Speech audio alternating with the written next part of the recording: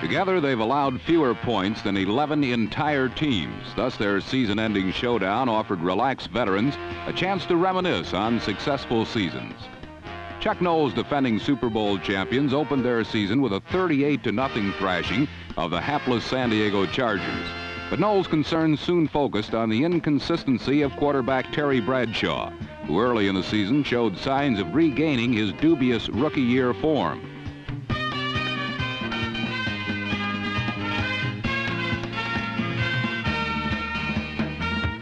In Week 2, the Buffalo Bills soundly defeated the Steelers, turning Pittsburgh mistakes into touchdowns and running up 434 yards of total offense, the most ever against a Pittsburgh Steeler team. Meanwhile, Bradshaw stumbled, bumbled, and fumbled away every Steeler possession.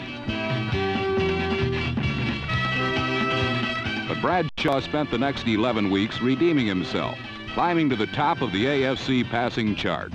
And through it all, a well-defined pattern emerged.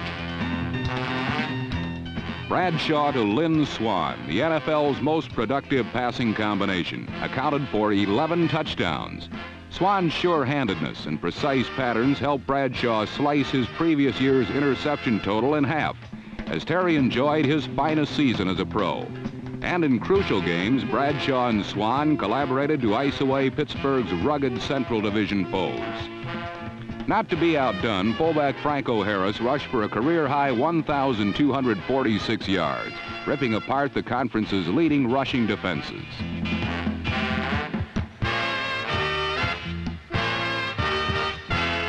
Though the Steeler offense stole the spotlight this past season, the famed Steel Curtain continued to perform with its customary brutal effectiveness.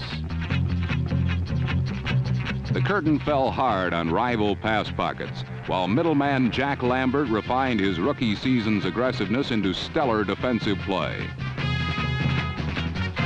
Elsewhere, a concentration of all pros on Pittsburgh's left flank took away the right sideline from opponents' game plans.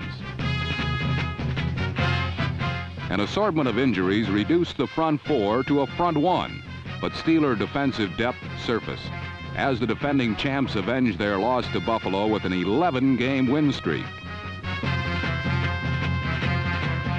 Out in Los Angeles, a winning football family breezed to the NFC Western Division title. The formula? Defense. Last year, the formidable Ram Hitmen allowed the fewest points and fewest touchdowns in all of football. This year, no exception.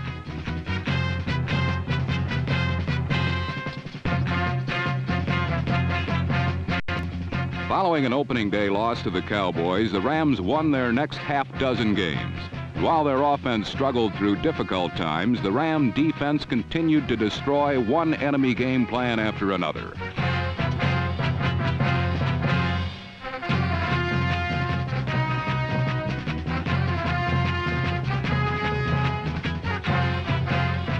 Frustrating. No better word to describe the feeling of trying to sustain a drive against Los Angeles' relentless and dogged defensive pursuit.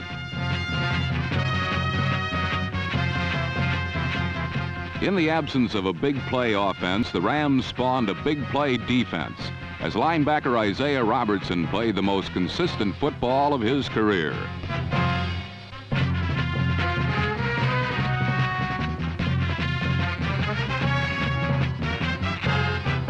Week in, week out, the Ram defense stifled all opposition. Still, Ram fans expressed concern over Los Angeles' lackluster attack, which for one reason or another never seemed too sure of itself.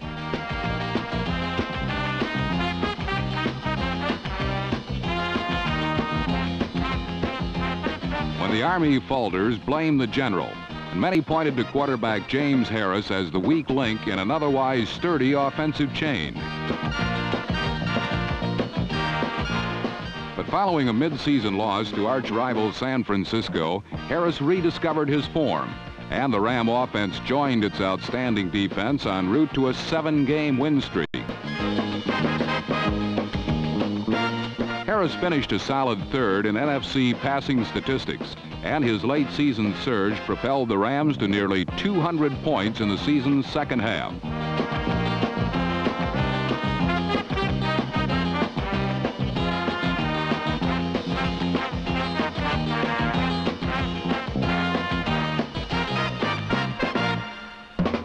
2 weeks ago, Harris sustained a mysterious shoulder injury. So against the world champion Steelers, second-year pro Ron Jaworski generaled the Ram offense on one beautiful scoring drive and a grueling defensive struggle. And down where the yardage gets tough, Jaworski tallied the game's only touchdown.